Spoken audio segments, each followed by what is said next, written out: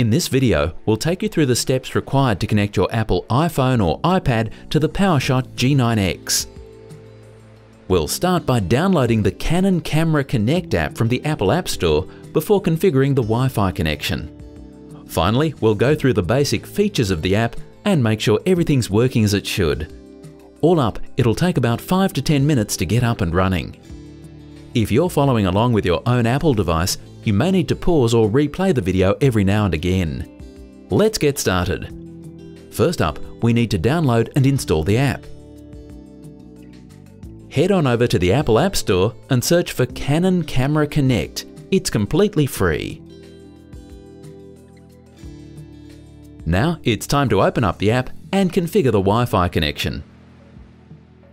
Canon Camera Connect will ask your permission to send you notifications, access your Photos app, and also your GPS location.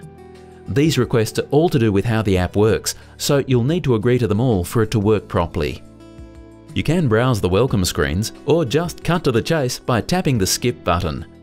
Now, this bit's really important, so don't tap anything just yet. We're going to tap the close button here and show you the fastest way to connect. Make sure you're on this screen.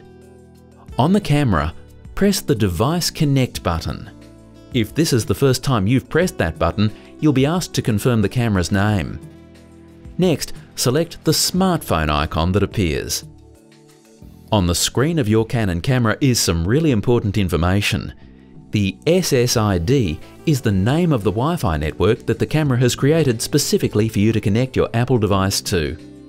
Go to the Settings app on your Apple device and open up the Wi-Fi menu. Once you're in the Wi-Fi settings on your Apple device, you should be able to see the camera network listed.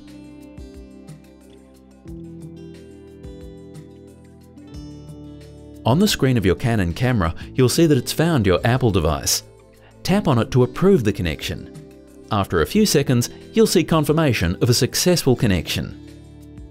Let's just check everything's working. First, we'll test the remote shooting function.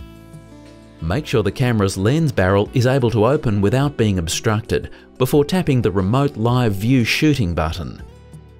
What you're seeing here is a real-time view of what the camera is seeing. Point the camera at a subject and then tap the Shutter Release button on the app. The camera captures a photo which is saved onto the memory card just like any other picture. So, what if you wanted to download this picture to your Apple device, or indeed any other image on the camera? Well, it's just as easy. Go back to the main screen of the app by pressing the left-hand arrow at the top of the screen, and then tap Images on Camera.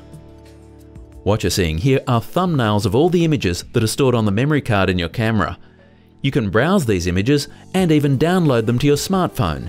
They're saved in the Photos app, meaning that you can share them just as you would with any other photo. There's one last thing we want to show you, and that's how to properly close the Wi-Fi connection. Press the Close Connection button on the app, and the Wi-Fi disconnects. Next time you want to use the app, just press the Device Connect button again. Well, that's about it. We hope you found this video useful and that you're looking forward to using Canon Camera Connect with your Powershot G9X.